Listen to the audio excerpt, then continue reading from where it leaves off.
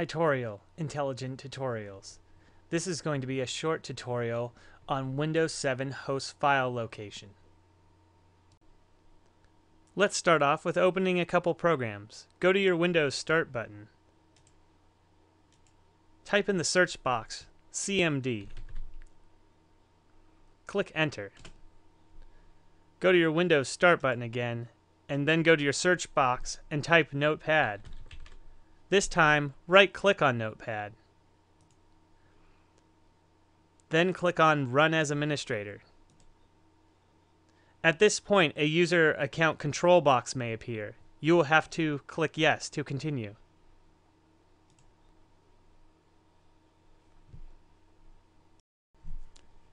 Time to open the host file. Note that this is for a Windows 7 default installation. Click on File on your Notepad program. Then click Open. This is the location of your host file. Note it if you like. But let's try and go to it from scratch. So click on Computer. Then click on your C drive. Then click on Windows. Then click on System 32. Then click on Drivers. Then click on ETC. Now go down to the bottom here and click on All File Types.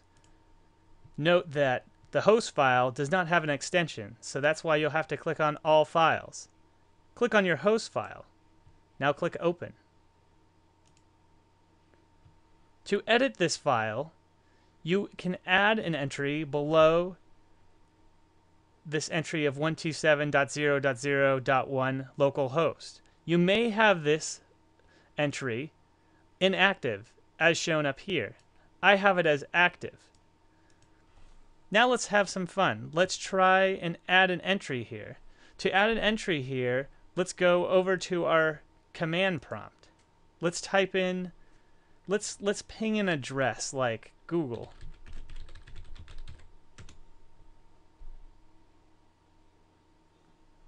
We see here that Google has an IP address of 74.125.224.128. Let's type that number in our host file.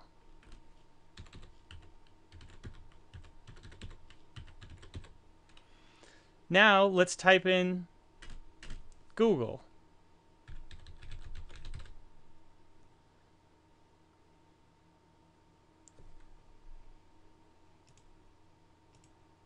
Click Save.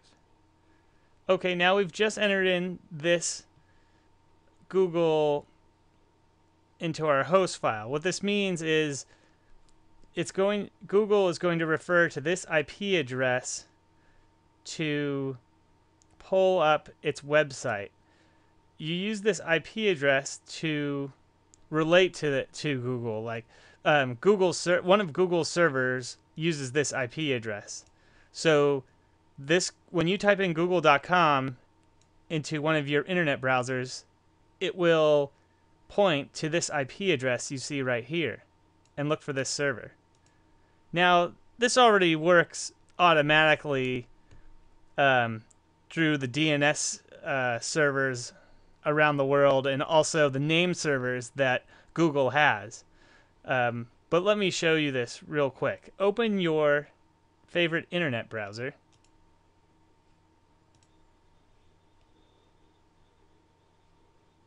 And go to google.com. See, this looks normal. Google.com is pointed to the Google page. Now let's try something interesting. Go back to your Notepad. And let's type, instead of google.com, let's type itorial.net. Now, click File and click Save. Now go back to your browser and type in itorial.net.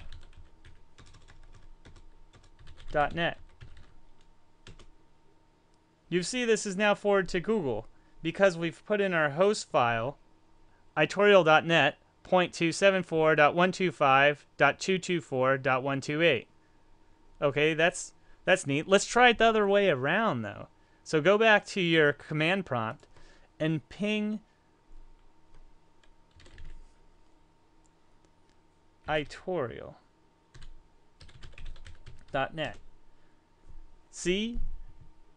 You can see the ping reply number is 74.125.224.128, and that's what we have in our host file. But let's remove this entry now and click File, Save. Let's go back to our command prompt and ping itorial again. You'll see now that itorial is going to 66.116.198.111. That is itorial's correct IP address that's been assigned to them by their hosting provider.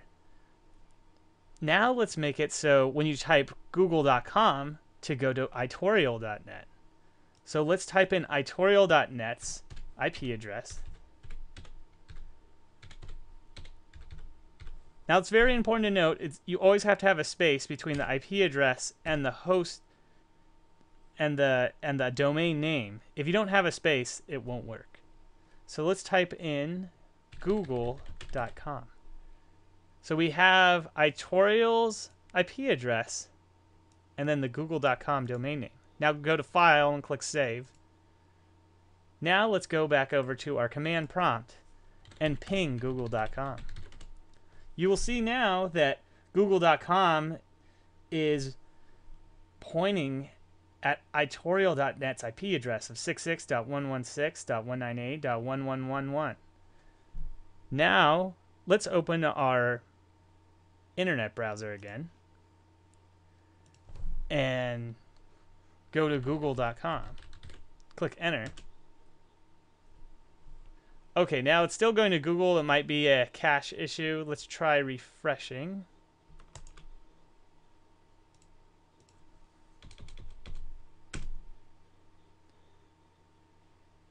And there you go. Google.com looks like it's just been hacked, but not really. It's just because we've edited the host file.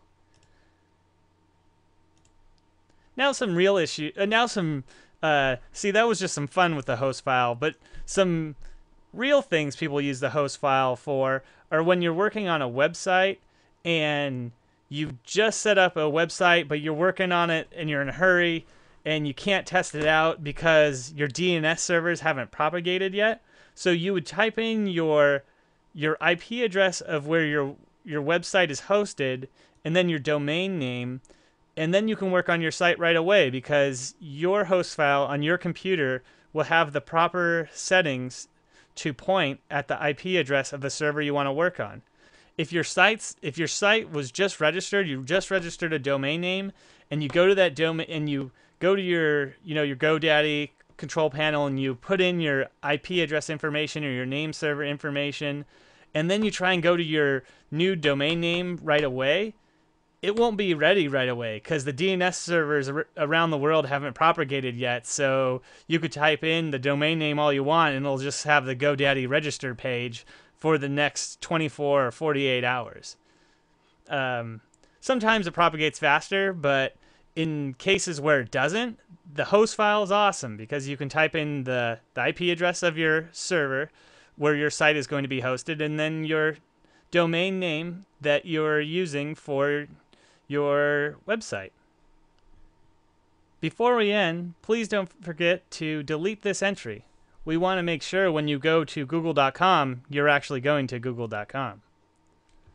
Once you delete this entry, remember to go to File and click Save, and you should be good to go. Alright, that's enough talking on this tutorial on host files, and I hope to see you guys on another tutorial soon. Thanks for watching.